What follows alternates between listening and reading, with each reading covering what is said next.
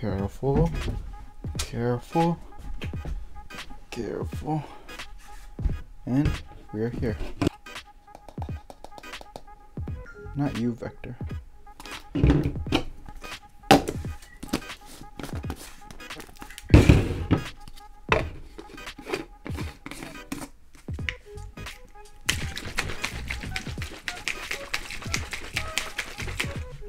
Alright, now let's get to the computer. Alright, what's the difference? I'm gonna take a normal sip out of this first because this is the one I normally drink. So,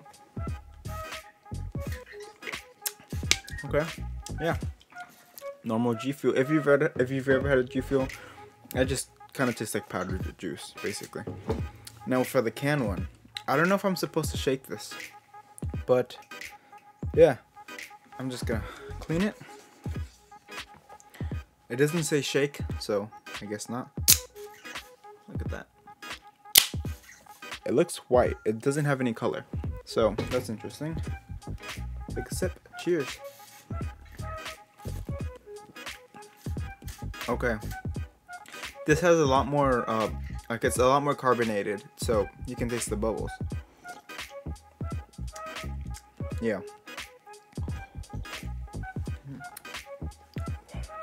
Wow. Alright, compared to this one. So I like this one a bit better because it feels more like a juice. And this one feels more like a bubbly juice, I guess you can say. But yeah, ultimately, this one is the winner. And I think this one is more for your buck. You get the tub, especially right now. I think they have a buy one, get one tub free. So that's a pretty good deal. And you get a bunch of beverages out of this, and this you only get one, and this is like $3, I think. I don't know. I'll put the price right here. You want some? You want to try it? I know you do. Here we go. I still stand. I prefer this one. It's less bubbly, and it just tastes more like water juice. And this one just tastes more like bubbly juice. So yeah. Thank you guys for watching. If you guys were ever interested in getting this one, I probably won't end up buying this again because I'm not a fan of bubbly drinks. But if you're a fan of bubbly drinks, go ahead, knock yourself out. You might even like this one better than this one.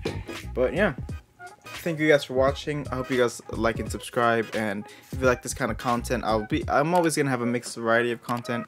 You know, just press the subscribe button. Thank you guys for watching again. I'll see you guys in the next one. Laters.